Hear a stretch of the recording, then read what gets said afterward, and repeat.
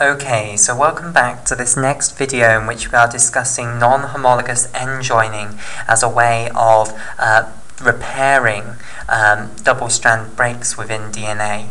Okay, so far what we've discussed is that when you get a double-strand break within your DNA, what firstly happens is that these mRNA complexes bind to the loose ends of the DNA.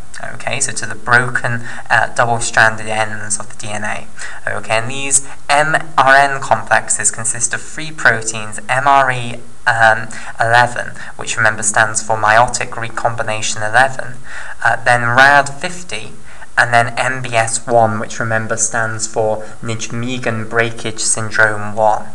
Okay, then what happens is this recruits ataxia-telangiectasia mutated dimers to it, okay, and then what follows is autophosphorylation of the ataxia-telangiectasia mutated that's actually bound to the MBS1, which then causes it to cleave away from its other ataxia-telangiectasia mutated enzyme, and this one that remains bound is now activated. Okay, it's then going to phosphorylate a specific member of the histone 2A family of histone proteins, which is the histone 2AX. And when you phosphorylate histone 2AX, specifically on serine 139, it causes a massive conformational change of this histone 2AX protein, and it's now called gamma histone 2AX. This gamma histone 2AX can bind to a huge number of different proteins, okay, which are going to be recruited to it. Now, one of these proteins that can be recruited to histone 2AX once it's been phosphorylated is the CHK2, which stands for the checkpoint kinase 2. What then is going to happen is the ataxia-telangiectasia mutated enzyme, which is active, is also now going to phosphorylate checkpoint kinase 2, leading to the activation of the checkpoint kinase 2, which once activated is a serine-threonine kinase. Okay, these two now active serine-threonine kinases, ataxia-telangiectasia mutated and checkpoint kinase 2, are going to now activate P53. Okay, so to understand this, we need to understand what normally happens to P53. Okay, so P53 has a bit of a sad life normally. Okay, it is made. Okay, the cell is making P53 continuously. However, the instant the P53 is made, it then gets bound to by another protein which is going to snatch the freedom away from P53. Okay, so another protein is going to come and instantly bind to P53, and this is MDM2. Okay, so here in green this is MDM2. Okay, now MDM2 is actually an enzyme and is going to catalyze the addition of ubiquitin groups onto P53. Okay, so just to go back a step, P53 is made all the time within the cell, and then the instant it's made, the MDM2 binds to it. Firstly, this stops the P53 from being able to do anything now. Just the mere binding of MDM2 to it stops it from actually being able to do anything. Okay, but to add insult to injury, the MDM2 is now going to stick ubiquitin groups onto the P53. So this square in vivid purple here, this is not a phosphate group, this is a ubiquitin group, something far more deadly than a phosphate group. Okay, proteins do not want to have ubiquitin groups added onto them because ubiquitin is the marker that says destroy me, basically, to a piece of machinery known as the proteasome. Okay, so let me just briefly describe the proteasome to you. So the proteasome is a rather formidable thing in the world of molecular biology. Okay, it is something that if you are a protein, you fear above all else. Okay, it is a tube, effectively. Okay, and proteins go in one end and fragments of proteins come out the other end. So it is a tube that eats up proteins and breaks them into much smaller fragments. It doesn't quite break them down into amino acids, but it splits them up into very small little fragments. Okay, and how do you end up going through this horrible tube? Well, you get ubiquitin groups stuck to you. So if you get a ubiquitin group stuck to you, what happens is this binds you to the entrance of the proteasome, and then you will gradually be pulled through. So remember, proteins are a polypeptide, so they're a long polymer of amino acids. The polypeptide will gradually be pulled through the proteasome, and it will gradually be chewed up, basically. Okay, so that's what's going to happen to P53, and it's all because of MDM2. Okay, so usually you do not have P53 doing anything within the cell, because firstly, the moment it's made, it gets bound to by the MDM2, which stops it from doing anything, and then the MDM2 has it broken into smithereens. Okay, right, so we now want to discuss how are we going to activate P53. Well, we need to stop this horrible process from happening to it. Okay, so how are we going to do that? Well, this is going to be the work of ataxia-telangiectasia mutated here, and also checkpoint kinase 2. So, ataxia-telangiectasia mutated, for the third time now, is going to have some fun. It's going to phosphorylate a serine residue on MDM2. Okay, so it's going to put this phosphate group on a serine residue on MDM2. Okay, and again, I have this specific serine residue that you're going to phosphorylate. Okay, it is serine 395. Okay, that gets phosphorylated. And basically, when you phosphorylate serine 395 on MDM2, it inactivates MDM2. It stops MDM2 from being able to bind to P53. Okay, so P53 is saved, basically, because we are taking out the protein which was going to bind to the P53 and inactivate it. In addition, checkpoint kinase 2 is going to do something as well. Okay, it is going to phosphorylate multiple serines within P53. Okay, so we've got our P53 here now. Okay, what the checkpoint kinase 2 is going to do is it's going to phosphorylate multiple serines very close to the amino terminus of P53. Okay, and these phosphorylations that are produced by checkpoint kinase 2, they protect P53 from the MDM2 which has not been phosphorylated by the ataxia-telangiectasia mutated enzyme. Okay, so ATM is good, but it's not reasonably going to be able to take out every single MDM2 molecule. Okay, but checkpoint kinase 2 is going to phosphorylate P53 at certain serine residues, and these phosphorylations will stop P53 from being able to interact with MDM2, or rather they'll stop MDM2 from being able to bind to the P53. Okay, so they protect the P53 from the MDM2. Okay, so this means that the P53 ends up surviving, and it is now going to act as a transcription factor.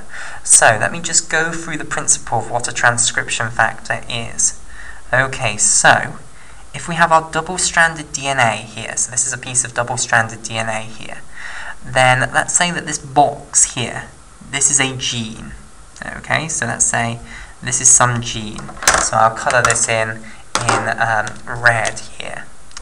Okay, and basically upstream of all genes in the eukaryotic genome, okay, so not just in humans but in all eukaryotic cells, upstream of genes you have a special region, okay, which I'll colour in purple here, and this region is known as the promoter region. Okay, so the promoter region is not actually going to be translated into protein. Okay, so it's not going to be turned by the ribosome into a sequence of amino acids.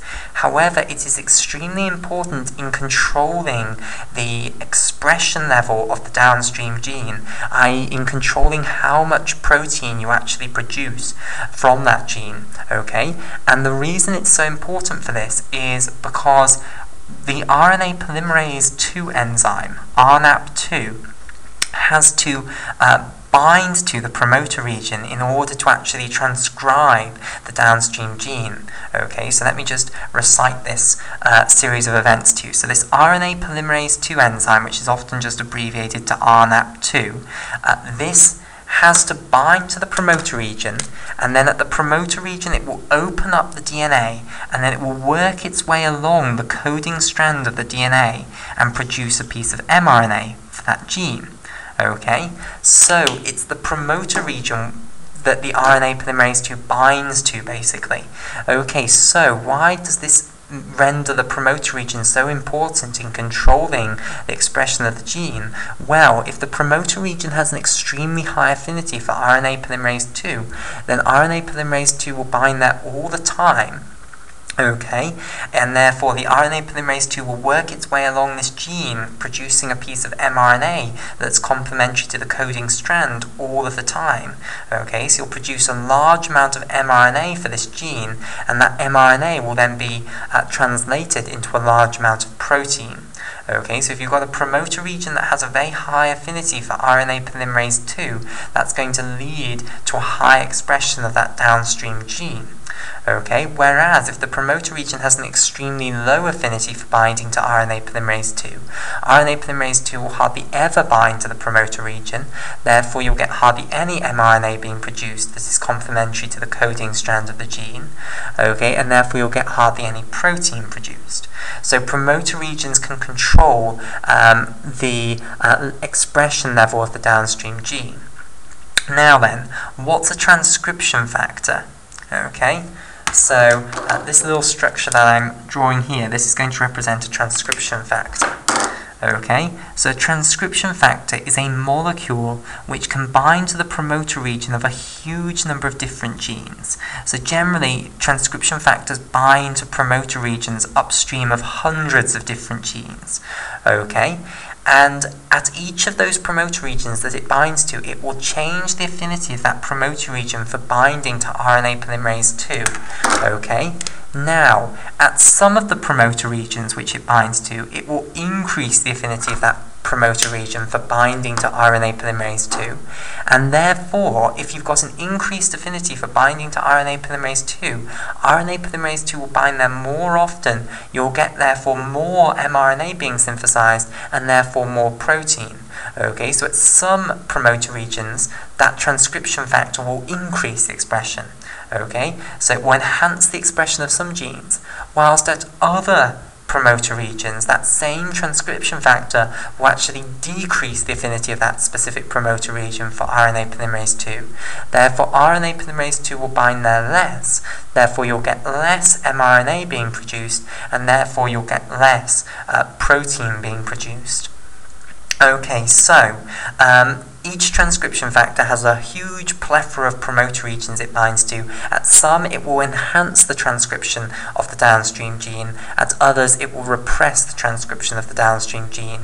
The overall message is that transcription factors change the expression level of genes. Okay, they increase the expression of some genes, decrease the expression of other genes. Now, P53 is a transcription factor.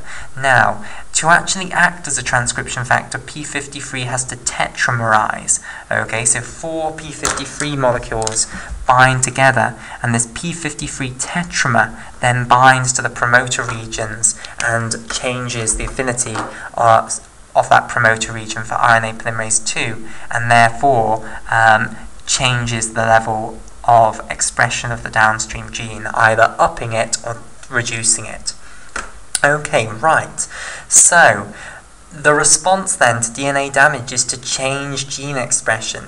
Now, for our purposes, looking at how we're going to repair this double-strand break, the important changes in gene expression that P53 is going to produce is that it's going to increase the expression level of the enzymes that are involved in DNA repair, or rather, not necessarily just enzymes, but the proteins involved in DNA repair. So many of the proteins that we're about to discuss when we actually discuss the mechanism of non-homologous end joining, they're going to be upregulated by P53 transcription factors in response to the DNA damage. Okay, so these are DNA repair proteins I should have had there. Okay, right.